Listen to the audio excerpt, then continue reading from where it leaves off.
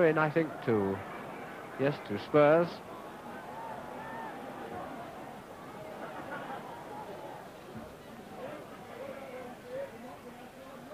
Mullery cut off there by Simpson. Throw in to West Brom.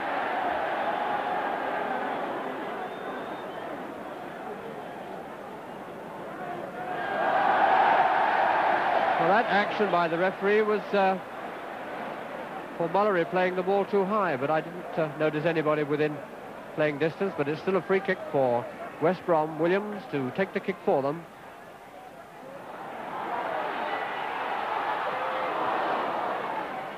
Well, Gilzine eventually nodding it clear, but it's Cram trying a shot, and that's the first goal of the afternoon.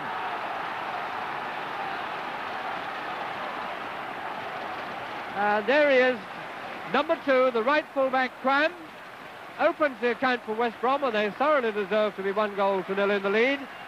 And I make it about 2 minutes left for play in the first half.